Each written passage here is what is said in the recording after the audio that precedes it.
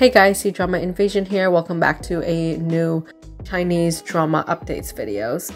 This week we had a couple of drops from Chinese dramas as well as many dramas that wrapped up. Quick shout out to all the people who recently bought me Ko-fi.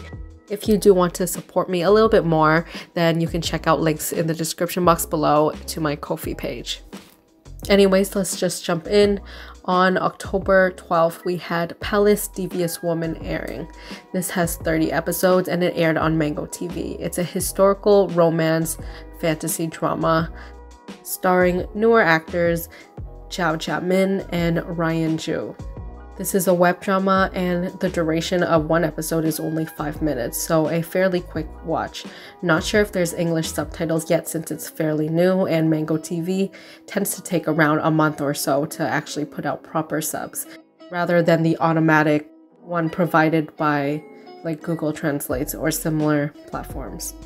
The female lead is writing a screenplay. However, it was altered by her colleague, and without her permission, she ends up being altered, and then she time travels into the screenplay itself, and she travels to the world where she is now the concubine of the third prince.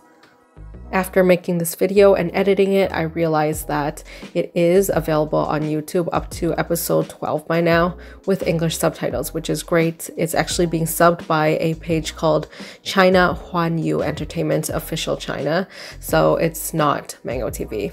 But since it's so short, I'll probably end up checking it out soon. Next is a 32 episode drama called The Truth. This drama airs on October 15th. It's a thriller mystery law drama starring Chen Xingxu and Gai Yuexi. This is a web series about two people who form a appointed team, and they are prosecutors.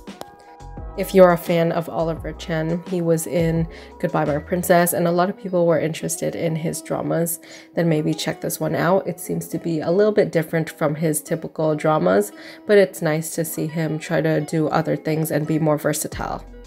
And probably the biggest premiere of the week is Rebirth For You, starring Zhu Jingyi and Joseph Zeng.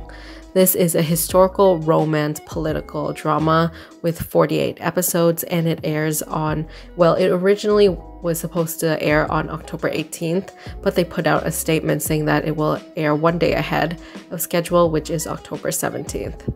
This is a story about a smart female lead and a strong male lead.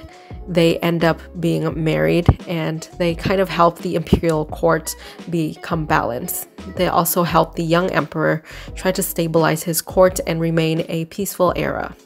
Personally, I'm a bigger fan of Zhu Jingyi in historical dramas. I feel like so far her modern dramas has not really impressed me.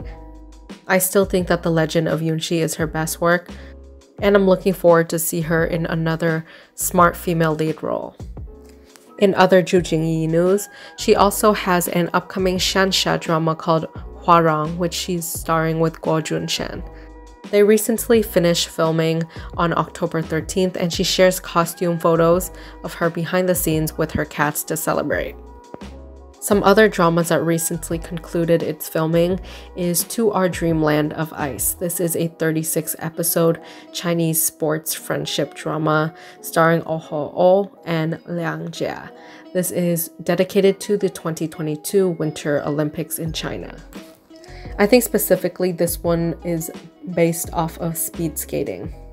iQIYI also announced that Victoria Sung and Sunny Wang will be starring in a new drama called Beloved Life. This is a 36 episode drama that follows resident doctors. This is about two best friends who are pretty much on the same level. However, they end up being competitors in their field to reach the top spot and become the best at what they do. Although there is romance, I think most of the drama will be focused on the lives of the two women and their friendship. On October 15th, Yang Zi and Cheng Yi's drama, Agarwood Like Crumbs, officially wrapped up filming. They took some snaps with some co-workers and posted it online. There's going to be so much great Shansha dramas next year. I've been actually missing them this year. I think so far we only have Miss the Dragon and Ancient Love Poetry this year. Hopefully we do get some more before the end of the year happens, but if not, there's so many to look forward to next year. And perhaps I might make a top 10 anticipated Shansha dramas of 2022 list. So keep an eye out for that. Make sure to turn on notification bells to all. And the next interesting piece of news is that the popular Korean drama One Spring Night has announced that they will be making a Chinese adaptation. The drama is currently in pre-production, so they're currently working on the casting and just polishing the scripts. So there probably won't be an announcement until a couple months further down the line. One Spring Night originally stars Chung Hae-in and Han Ji-min. It had 32 episodes, and it's about an older female lead and a younger male lead. It has many heartwarming moments, and it's basically about two people that, despite the whole world telling them not to fall in love, they end up anyways, and there's just so many instances that is relatable, or it has a deeper social message. I really liked the original version. There was a lot of complexity in the characters, which had me engaged in their story, and hopefully the same will translate well in the Chinese version. We also have some news for Mirror's Twin Cities, which is an upcoming drama starring Yuki Chen and Li Fang. This is a historical wuxia fantasy drama. It finally went through the reviews and got licensed for 47 episodes. We're just now waiting for it to air. Rumors are that this one will air around the winter season.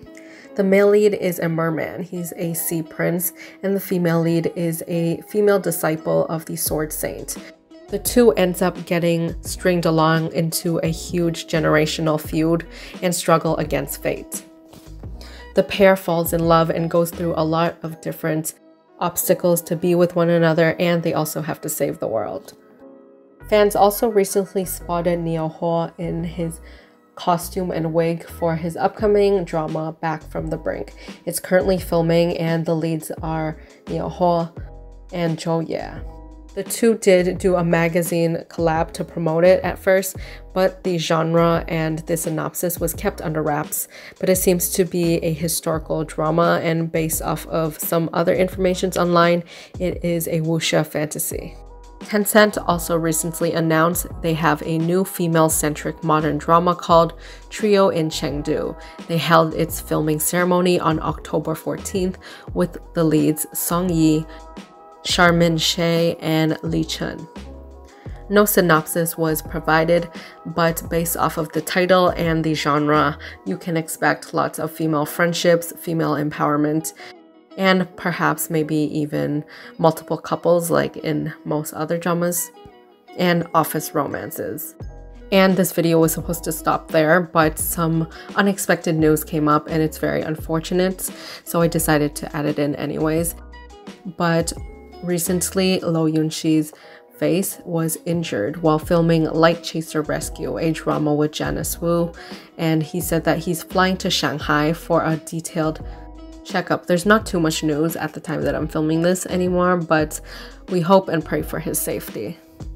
If we get an official announcement or updates on this, on how injured he is and what happened with the injury, how it happened, I'll definitely give you guys a full rundown in the next episode. So make sure to subscribe, and I'll see you guys in the next video. Bye.